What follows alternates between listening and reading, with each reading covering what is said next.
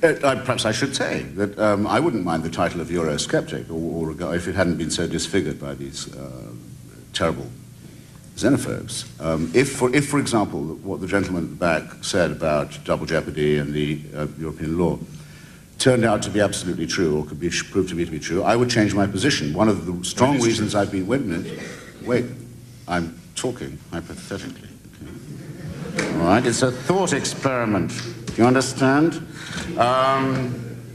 If that were the case, I would have to revise my opinion, because up until now, one of my strong Europhile feelings has been that I'd rather face the European Court than the House of Lords if it was a matter of justice, right? And that's a very strong part of my present case.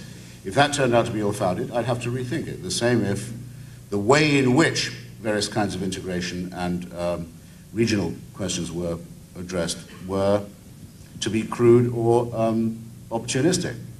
But I still feel that the terrain of the struggle is a European one, and that one should take one's stand on that ground. And that, I think that's actually been sufficiently demonstrated. There used to be people on the left, actually there still are, who's, although it's funny Peter never stresses them, quite a number of them in fact, who say, well, we don't want anything to do with Europe because it's a club of capitalists. Well, actually the United Kingdom could be perfectly well described as such a thing, if that's what the objection is. So I think one should avoid non sequitur, one should avoid tautology, and one should allow hypotheticals. There needs to be a form in which the centripetal and the centrifugal can be carefully handled. It's also seemed to me for a long time to be self-evident that the form, the political context in which that can take place, must be European. Because where is the solvent? Where was the real solvent of the border question between Britain and Ireland if it was not the fact that both Britain and the Republic of Ireland became members of the same customs union? At once the border began to look absurd and has become to look more absurd ever since. Why is it that Scottish and Welsh forces can ask for independence and for autonomy now, knowing that they can deal with Brussels as well as London? How else could it have been?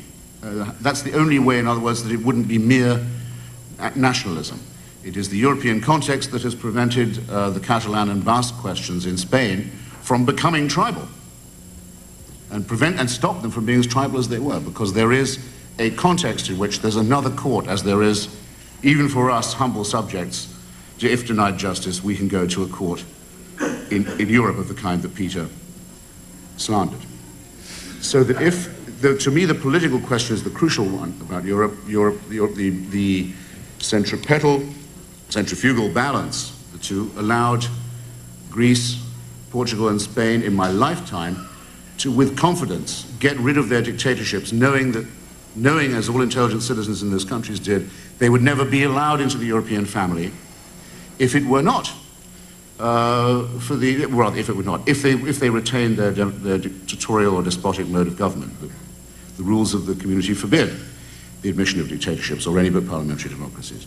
It is also this that prevents Hungary and Romania from contesting Transylvania now. Both of them want to be members of the European Union. They will not be allowed to import a tribal quarrel into the European Union. They are on good behavior for that reason. There is even a possibility that the filthy consequences of British policy in Cyprus can be undone by careful European handling of Greek-Turkish relations.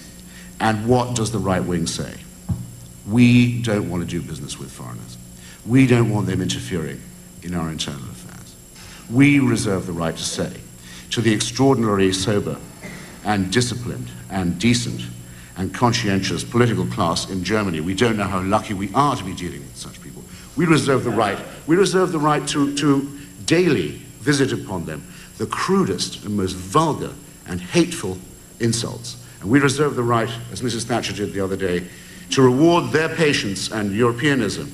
A country that openly says we want a Europeanized Germany, not a Germanized Europe. We want to enlarge Europe, so to speak, to restrain ourselves, to contain ourselves and our history, to speak of them in the most spiteful and nauseating terms, and to say that only English-speaking countries have played a civilized role in Europe in this century.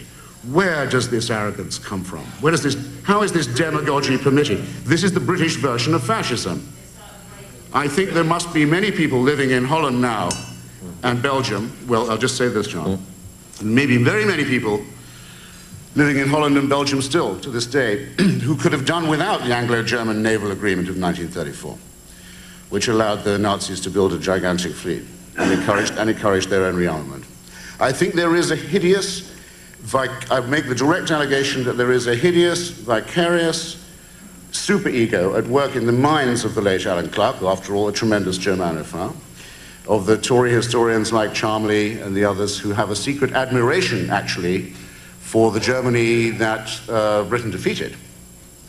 And they're venting this buried and disgusting memory of the behavior of their own party and their own class now in an attempt at reviving the cheapest form of xenophobia and chauvinism. And I would really feel awful if any member of any branch of our family had anything to do with anything like any of that. Okay?